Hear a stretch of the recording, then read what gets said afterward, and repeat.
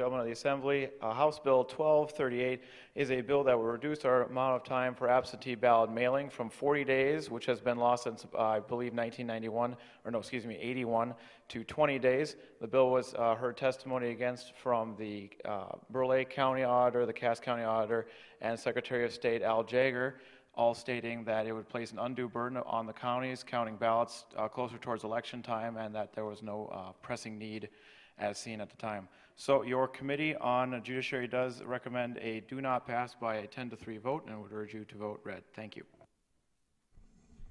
Is there any discussion? Representative B. Koppelman.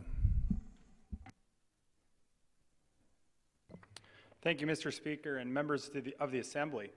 House Bill 1238 was introduced to ensure that there is reasonable time for voters to learn about ballot measures and candidates for office before they cast their vote on an absentee ballot. Many people who choose to vote absentee request their ballots long in advance so they don't forget. Once they receive their ballot, many voters fill it out and send it back right away, again, so they don't forget. After they have voted, they oftentimes learn more about the issues and the candidates, and in some cases regret the way they voted. Each election cycle, there are people who voted absentee that call their county auditor and request to change the way they voted, but can't. Absentee ballots are currently sent out 40 days in advance of the election, and this bill would change that to 20 days.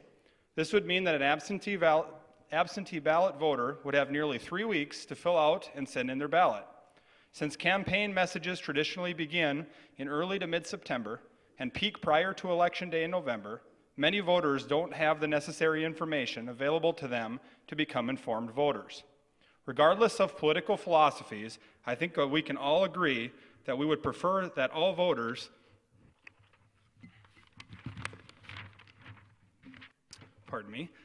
have the opportunity to become informed voters prior to casting their ballot. I respectfully request a green vote on this bill, and thank you. Representative Mooney. Thank you, Mr. Chairman and members of the Assembly.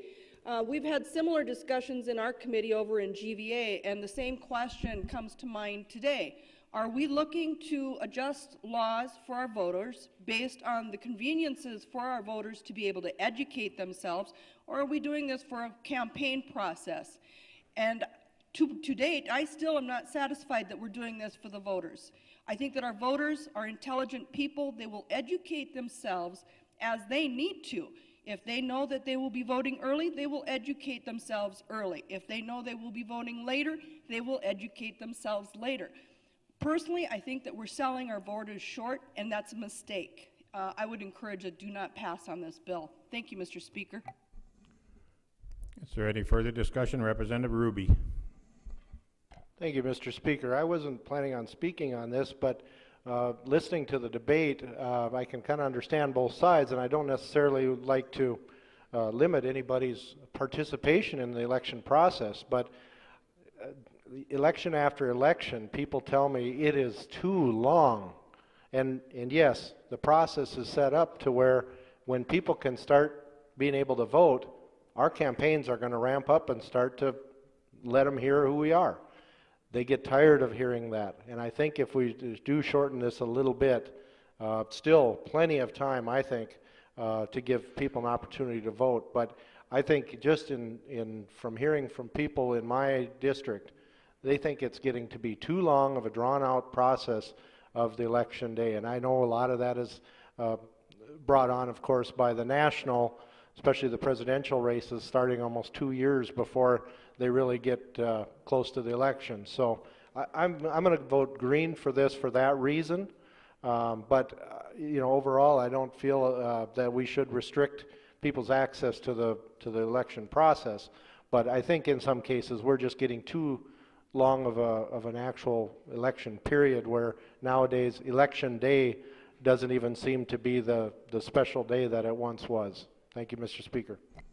Representative Strinden. Thank you, Mr. Speaker. I wanted to read a quick email that I received from Debbie Nelson, who's the Finance and Tax Director of Grand Forks County. And she really echoed something that we also heard from Mr. Glott, who's the County Auditor in Burleigh County, as well as Mr. Montplaisir, who's the County Auditor in Cass County. I just wanted you to be aware that if HB 1238 passes, reducing the absentee period from 40 days to 20 days, I will need to hire temporary part-time help. We had 5,084 absentee ballots sent for the general election in 2012, and we could barely keep up with 40 days. We will not be able to with 20 days, and this will be an additional expense for all counties.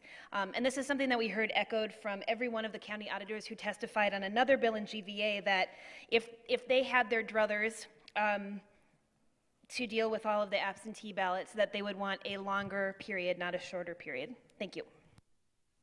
Representative Clemeen. Mr. Speaker, members of the Assembly, I think another reason the committee recommended do not pass is that the 20 days here, I believe, has some conflicts also with the provisions of the Military and Overseas Voting Act, and this would reduce the time allowed for persons in the military overseas to get their absentee ballots in. Is there any further discussion? Representative Casper. Thank you, Mr. Speaker. Members of the Assembly, for clarification, this exempts the military vote. Military vote would not be subject to this bill. Thank you. Is there any further discussion? Representative Hansen. Thank you, Mr. Speaker. I did just want to remind the Assembly that this bill in no way limits or increases the amount of time one can or can't campaign. Is entirely focused on absentee ballots and when they can be mailed in. And as we had discussed previously, many in our rural counties had expressed some concern about the amount of time we had. Some auditors in our larger counties, particularly Burleigh, Grand Forks, and Cass, have expressed concern, especially with the temporary staff they have to hire, that they're pretty bombarded already, even within the 40-day process. And so that we just, the do not pass recommendation was in order to keep those voters' freedom to vote in the same time period that they have been able to vote for some almost 30 years now. Well, no, 31 years, excuse me. Math. Thank you very much. Is there any further discussion? Seeing none, the House has before it for final consideration House Bill 1238. The clerk will open the key and you may record your vote.